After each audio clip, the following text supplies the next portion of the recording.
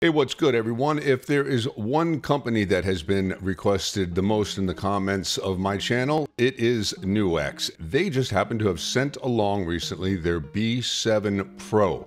I spent a week testing it. I'll go through what it comes with. You get a warranty card, nice recommendation sheet for how to pick out the headphones, a very informative manual. I'll also include a link to their website so you can read more about their 1 megahertz narrowband use and how they use the 2.4 gigahertz frequency.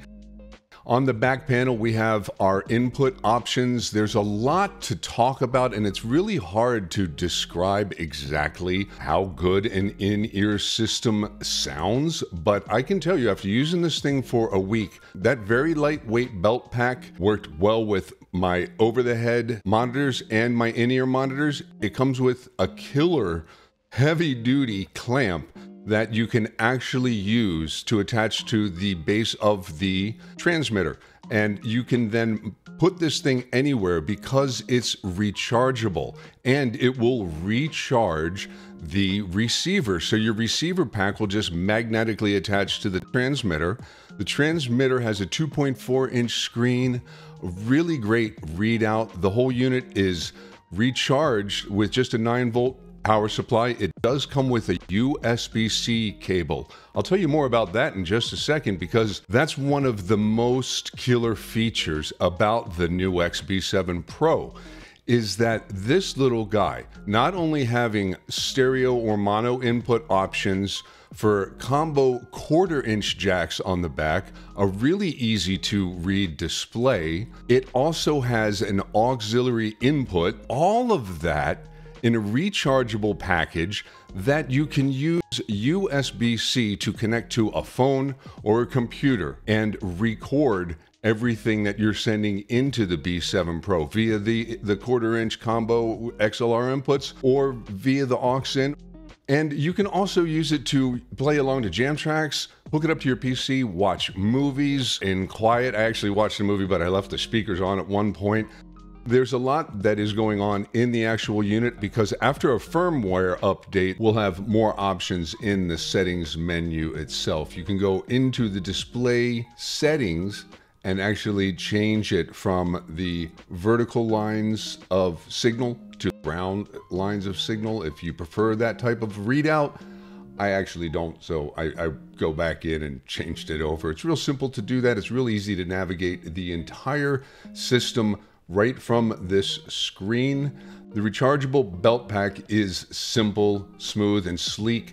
There are recessed volume buttons, and then there is a pokey outy power on button, which you can press at one time to mute, and if you hold it down for 2 seconds, it will turn itself back off. Holding it back down for 2 more seconds turns it off. It takes about 6 to 7 seconds for the system to synchronize, and then you're good to go. You don't have to mess around with channel selection at all. It automatically scans the area, picks the strongest signals, and because of its true diversity, antennas will bounce back and forth between the strongest signals anytime interference is detected. The clamp system is really, it's simple. If you've ever attached a GoPro or seen anybody mess with a GoPro, you just screw one thing onto the bottom and then you attach the clamp to the desk. There you go.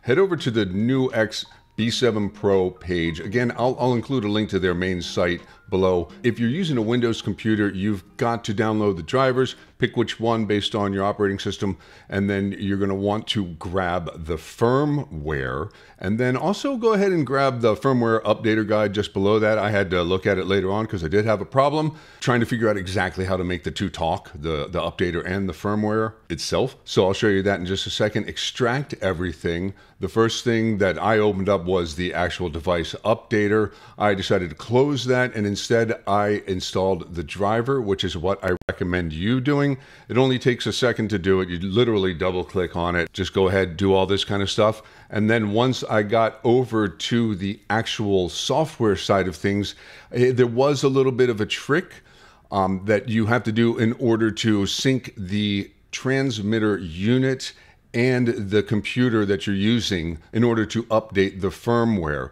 You can't just open this software and expect everything to just start running. It doesn't find a device right away. You have to tell the device that it is talking to a computer. Once the device updater is actually running, you're going to also want to remember where you have downloaded the firmware itself, because you're going to need to direct that software to the actual file. I just had everything in my downloads. It just made it easier to find it. It walks you through all this in the documentation, but one thing to know, hold down the arrow button while turning the unit on. That puts it into firmware update mode.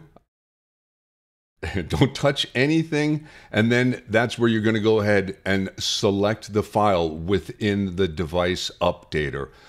So open the device updater, turn the unit on while holding down the back arrow, and it will be in update mode. Direct the software updater to the file, hit start update, and you will see the B-7 Pro actually update, and you'll be able to also follow along on the screen of your computer. Whether you're using a Mac or Windows, both computer systems will update the unit. I only needed drivers for Windows. The Mac is going to be plug and play. I tested for a week. I used it to plug in some multi-effects and some play along with some jam tracks that were on the computer via USB. It's real easy to just do USB playback. As you can see within a DAW, we can now pick NuX audio unit as our inputs and our outputs, and it's coming in at 48 Hertz. And if you were to go over to your computer system settings, you would also see that it is going to see the NuX B-7 as a speaker system. So you're going to be able to play along with tracks from within your computer.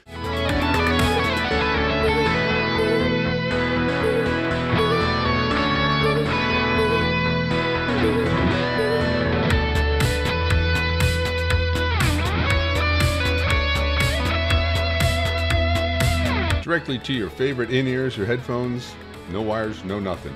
If you want to record backing tracks to a USB device, you're going to have to use the aux-in cable and send those backing tracks in through the aux-in, and then use your guitar rig through the combo inputs on the unit. Their user manual and website shows you all sorts of application scenarios and setups. I went ahead and put on some headphones, some comfy ones, sat back and watched some old classic 80s horror movies, and I wasn't afraid. I've seen that one before, but it was cool to hear all that.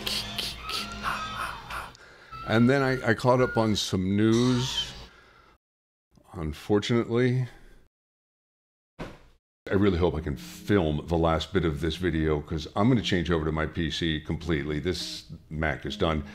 This is going to really make it a lot easier for me, because just this thing being an interface alone is mind-boggling. But then the fact that it sends all of the audio to you wirelessly through the headphones very clearly. And don't let the 2.4 gigahertz range kind of put you off a little bit. I know when I see that on wireless stuff, I'm not thrilled. This thing had 0 dropouts the entire week that I was using it, and it seems like their 1 megahertz range, what it does, it sits in an area that's away from Wi-Fi and cell phones. Whenever there's any interference coming in the way of the signals that it has seen and picked, it will bounce around and find the cleanest of those signals, and it did that for me the whole time. The wireless charging is awesome, the way it just grabs onto it there.